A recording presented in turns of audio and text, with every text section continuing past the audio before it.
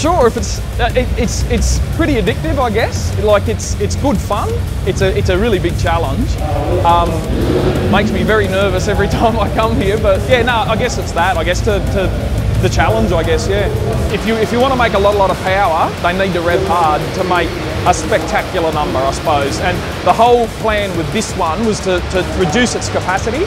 So previously it was always a 496 cube when I used to race it, and a couple of the earlier dyno comps, and this is now 439 cubic inches. It's got a very short crank in it. Same bore size, but a short crank.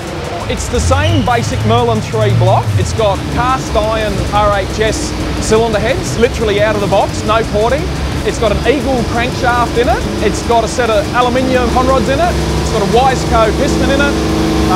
Big solid roller. Like Manly severe duty valves, Jessel rocker gear.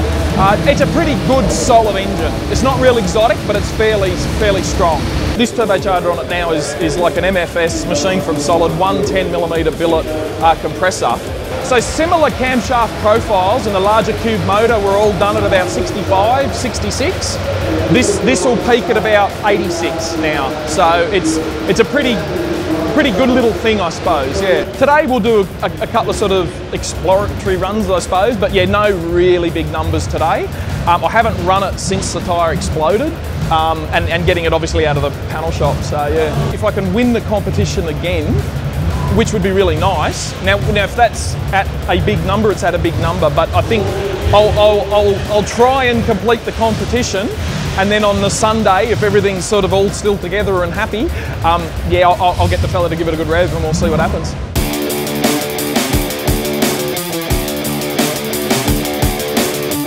I love any car where the scales start at 800.